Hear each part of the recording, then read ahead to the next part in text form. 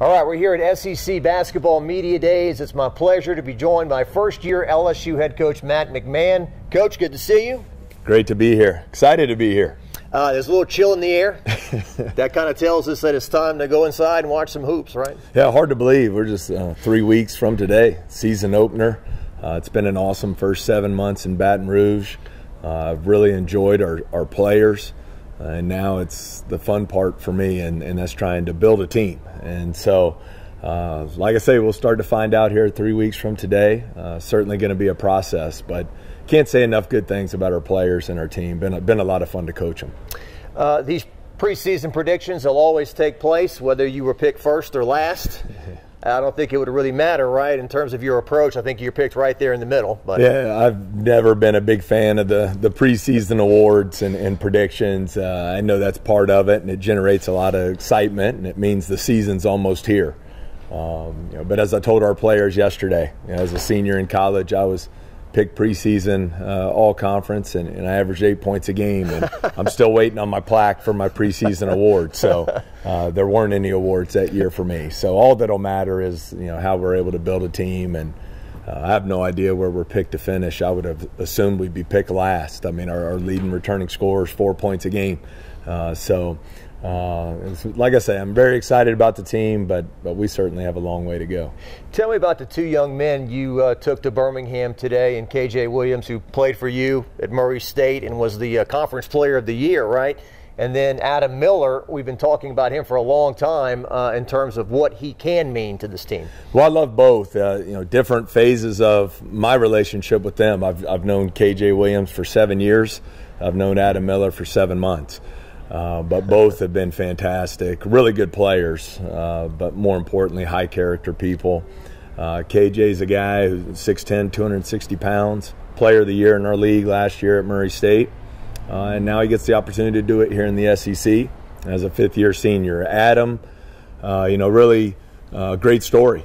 Had the terrific freshman season at Illinois, USA under-19 Olympic or under-19 gold medal winner, and then has the brutal knee injury, and has just been relentless in his discipline and his work ethic to get back. Incredibly smart player, competitor.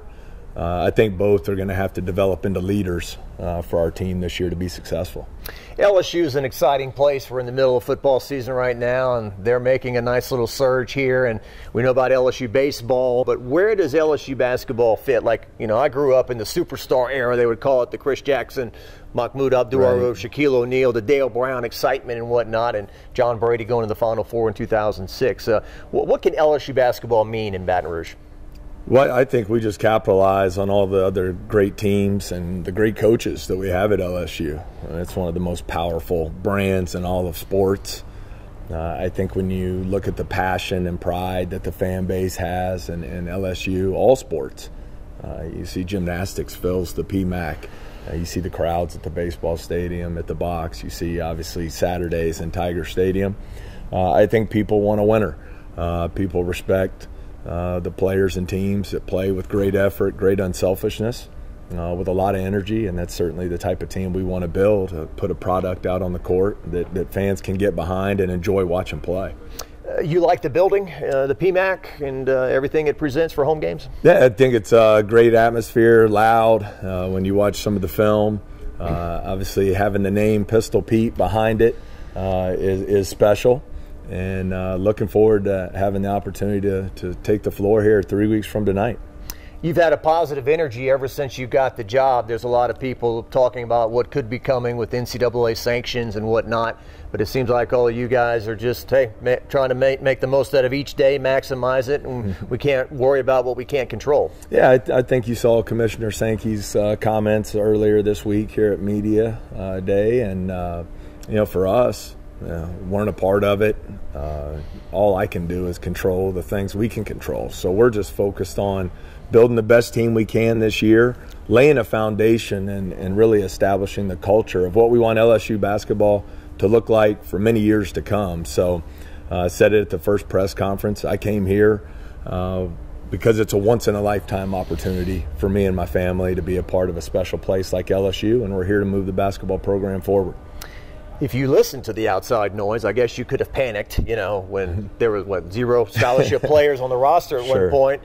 Everyone say the sky's falling, we're going to win 5 games this year, but you and your staff did a pretty miraculous job to build the roster that you built in a short period of time. Well, we're excited with considering the circumstances where we landed. I'm always going to tell the truth. It was a little bit overwhelming when I first got here and you realize there's no one on the team. But I was really fortunate. We hired an elite coaching staff. We've got great people on our staff, a lot of experience. People have been very successful in recruiting, won a lot of games at different places. I've had success in the NCAA tournament at different places. So we just methodically went about the process of building our roster, tried to balance our classes a little bit, balance our positional needs on the court, and excited with where we landed. And now we have to take these talented players and build them into a team. And as I stated earlier, to me, that's one of the more fun parts of the job. Scott Woodward, the athletic director, has used the word alignment a lot to talk about football, but I'm sure the message is the same with you, right? What kind of support is he giving you? Oh, he's been awesome. One of the many reasons I came here, you've seen his success, not only in hiring coaches, but in helping develop coaches. I'm certainly far from a finished product. I'm hoping to get better each and every day. So I wanted to align, just as I was aligned at Murray State, with elite leadership and be surrounded by all these great coaches that we have here at LSU, always trying to learn and get better from them. So I think that organizational alignment is going to be critical to our success, that we have every member of our program, from players to coaches to managers to our administration, aligned with the same mission, same goals, and methodically go about the process of building. Let's end on a lighter note here. What's the pressure like when you know you're working for the most popular and most well-known college basketball sports information director in the country in Kent Lowe? The legendary stories that you continue to hear year after year, I would assume he's probably the most tenured person here at the SEC Media Day. I think he told me this was his 32nd, would be his 35th if it weren't for the COVID years. That's right. He's been awesome, and it's a great resource for me. I'm excited about learning about the history and tradition of LSU basketball, and he certainly is a wealth of information there. You will hear the student section at one point chant, Kent, Kent, Kent. You will hear it at one point. So awesome. We look forward to a great season. Thanks so much for the time, Coach. Thanks so much. Looking forward to it. Matt McMahon here at SEC Basketball Media Days.